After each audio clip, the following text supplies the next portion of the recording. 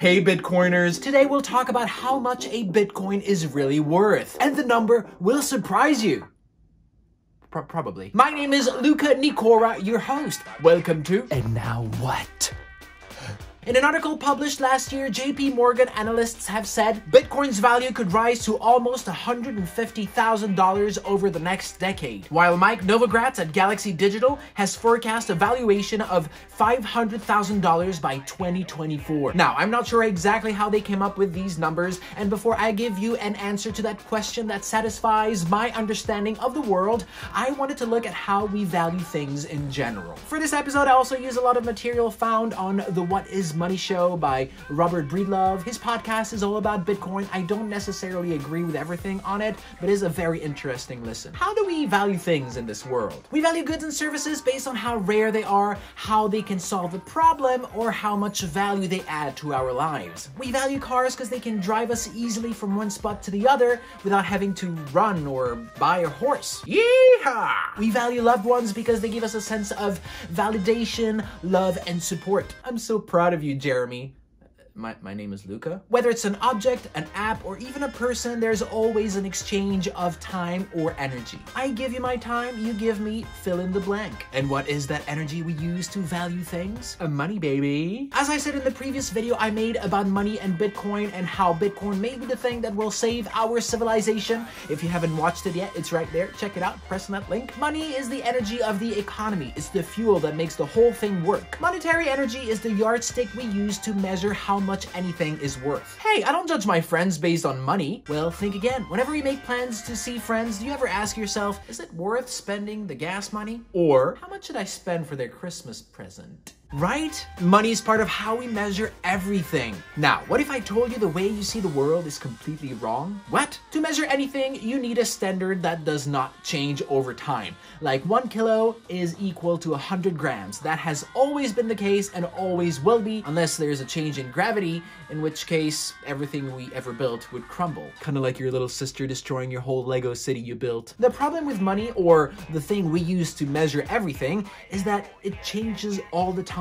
Why? Because what they call quantitative easing. It almost sounds like some kind of mantra. Now ease into the quantitative state. If you're looking for some meditation, check out my channel. Every other week I post one. Quantitative easing is just a smart way to say that a country has the ability to print as much money as they want and just distribute as they see fit. Who's a good bank? Who's a good bank? Oh, here's a treat. Who's the good bank? You're a good bank. Which leads our money to lose its value at about a 2% rate per year. It does not mean that things become more expensive. It means that you need more money to pay for things that have the same worth. Okay, that's a weird concept. For instance, if I bought a $100,000 house 20 years ago, by the end of 2021, it would be worth 117% more, which is about $217,301. Because there's less properties available, so it's more rare, right? Sure, but mostly because your money can't buy as much house. With inflation at about 2% per year over 20 years, that's 40%. 117% minus 40%, that's 77%. So your house should really be worth $177,000. That's a lot of money, sure, but that's almost half of the $217,301. See the difference? The value of things isn't really what it is because money loses its value consistently over time. Another way to look at it is if you check the S&P 500 or the index of the best 500 performing companies in the US. If you bought stocks in 81, you would now have an increase of value by 3,000%. Wow! But if you value the S&P 500 in gold or something else that doesn't lose too much of its value, you would see a very different graph. Or even better, if you measure in Bitcoin, you would see the opposite. What? Another problem with an inflationary money is that our salaries usually don't grow as inflation does. So if you didn't get a 7% pay raise in 2022, you got a pay cut. What? Once you see the problem with inflation, you understand that you need to put your money somewhere to beat that 2 to 7% inflation rate per year, so you buy stocks. But stocks are valued based on money. So a share of Tesla is not really worth $1 million? Exactly. And how do we know if a company is not gonna go bankrupt? Because apparently we are in a everything bubble.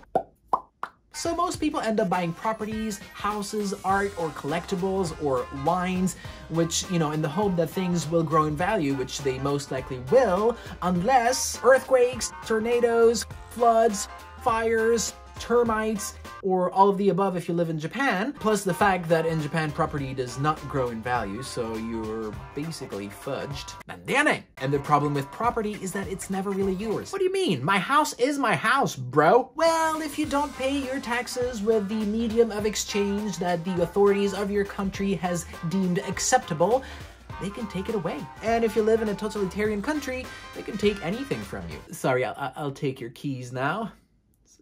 Sorry. So besides the fact that Bitcoin is technologically more advanced than our current monetary system, why is it worth so much? Bitcoin is a piece of property that cannot be taken away from you. A country can be bombed and the gold will survive for their invaders to collect. You can't do that with Bitcoin. As I said in the previous video, it does not lose value over time because it has a set supply. It won't risk to go bankrupt like a stock. It won't risk earthquakes like a property. It's basically imperishable. And it cannot become quantitative eased into becoming worthless. It's immortal. But its value changes all the time. It's too volatile.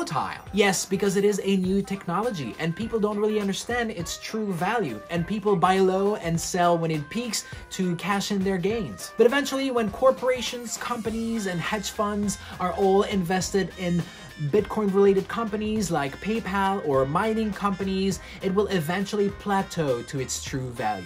Okay, so how much a Bitcoin is really worth? Just tell us the answer, please. Before I give you the answer, if you got any value from this video, make sure that you like the video and subscribe to the channel to give me some validation.